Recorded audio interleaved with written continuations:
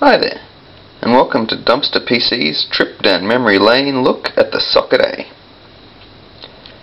So in front of me here, we've got an Abit NF7-M socket A motherboard. And we'll look at it more closely towards the end of the video, but first, let's have a look at the actual socket A. So here it is. The socket A was also known as the socket 462 because it had, you guessed it, 462 contacts, or pins on the CPU. So socket A is what AMD used after they went to a slot A format for their first generation Athlon CPU, or the K7. Now the socket A used the same bus as the slot A, which was an EV6 bus, which was licensed from Digital, and it was used in the Alpha 21264 CPU. The first AMD cored socket A CPU that came out was a Thunderbird core, and it came out in June 2000.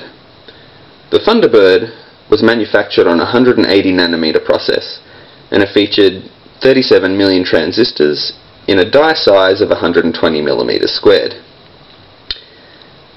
It started with a 100 MHz frontside bus, but because the EV6 was double pumped, it was a DDR bus, it had an effective speed of 200 MHz.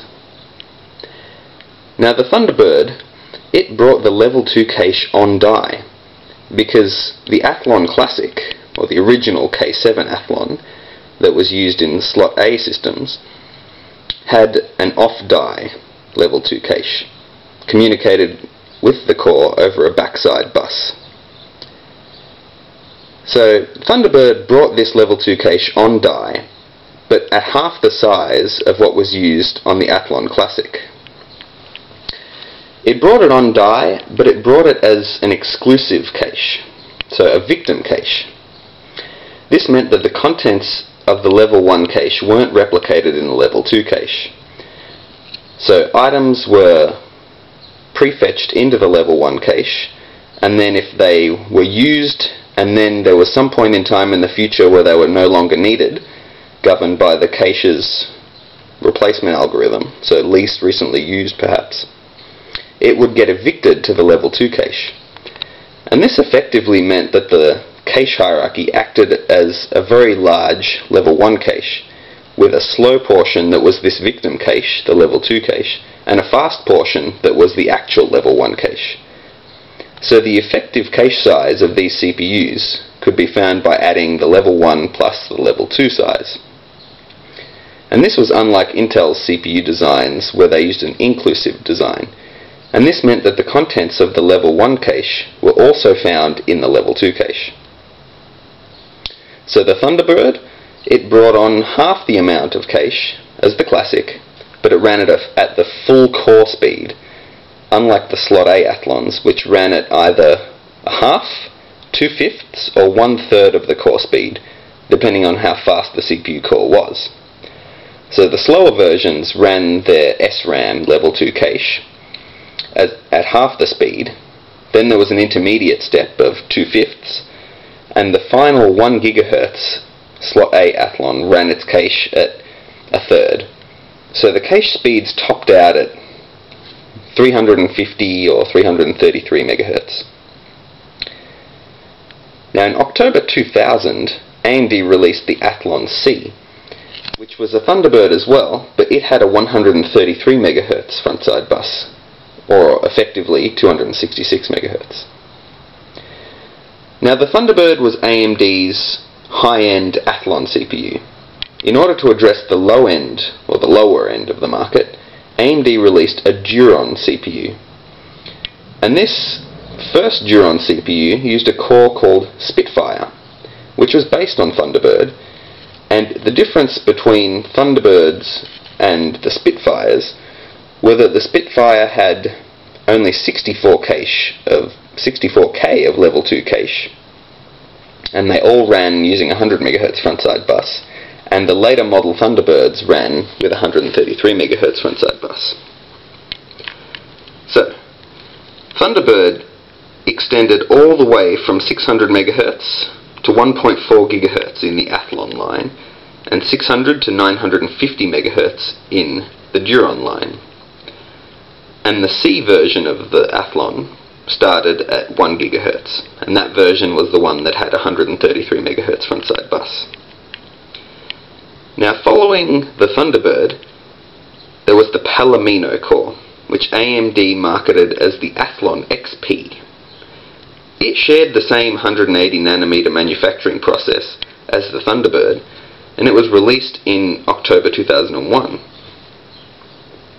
It, however, had slightly more transistors. It had 37.5 million in a die area 128mm squared. And the Athlon XP saw AMD move to a PR system for their model numbers, where a model was given a PR rating that was supposed to be the equivalent Thunderbird speed that would have the same performance as this Palomino CPU. So an Athlon XP 1600, so that's a PR rating of 1600, ran at 1.4 GHz. And this was AMD saying, this Palomino core, even though it runs at 1.4 GHz, gives the same performance as Thunderbird would at 1.6 GHz. Now, the Palomino was AMD's first CPU that implemented the full SSE instruction set, so they got extra performance from that. It was also the first core to officially support dual processing, so as well as an Athlon XP, there was an Athlon MP for multiprocessing, and this allowed users, or OEMs, to build a 2-socket server using Athlon MPs. All Palominos ran with 133 MHz frontside bus, and they ranged from 1.33 GHz, which had a model rating of 1500, to 1.73 GHz, which had a model rating of 2100. And similarly to the Thunderbird, there was also a Duron that was derived from the Palomino core, and this was called the Morgan core, and it ran from 900 MHz to 1.3 GHz. It also ran on 100 MHz frontside bus, so it never got that slightly faster bus speed. There were even mobile versions of the Palomino core, called the Mobile Athlon 64, and these ranged from 850 to 1.4 GHz. Now, Palomino also saw AMD make one more change, and this was to move from a ceramic substrate to an organic substrate. So they moved to an OPGA, an organic pin grid array package. And they kept this organic package all the way to the final socket A CPUs. So, that was Palomino. Palomino was followed by a core called Thoroughbred, which was AMD's first 130nm core. The first revision of Thoroughbred was released in 2002, and it had 37.2 million transistors, so a slightly smaller transistor number than Palomino, but it had a die size of 80mm squared, compared to 128mm squared, and this was thanks to the 130nm process, rather than 180. Now, the first Thoroughbred was essentially a direct die shrink of Palomino, and because of this it took no characteristics of the process into account, and it saw no large increase in clock speed or a large reduction in heat that you would expect from a die shrink. The Thoroughbred ran from 1.4 GHz to 1.8 GHz, and these were given a model rating of 1600 to 2200. AMD soon followed with a second revision of the Thoroughbred though, which they termed Thoroughbred B, and this saw the market in August 2002. And the main difference from Thoroughbred A, which it retrospectively became known as, to Thoroughbred B, was AMD added another metal layer in the process, for 9 in total. And this extra metal layer allowed them to do more routing, or more sophisticated routing, and with this they could optimize the electrical paths so that the physical distances between the functional blocks of a CPU or of their CPU, could be reduced. And the reducing of this distances meant that they could increase the clock speed. And this increase in clock speed can be seen because the Thoroughbred B cores, they topped out at 2.25 GHz. And this got given a model rating of 2800 plus. So Thoroughbred B also introduced the 166 MHz frontside bus, so effectively 333 MHz.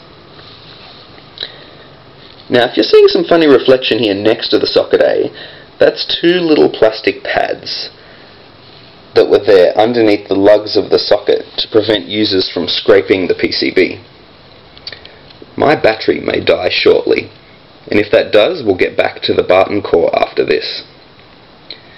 But just like the other two cores, there were also a Duron core that was based on the Thoroughbred core, and this was known as Applebred. So, that's our first look at the first three cores that AMD produced on the socket A.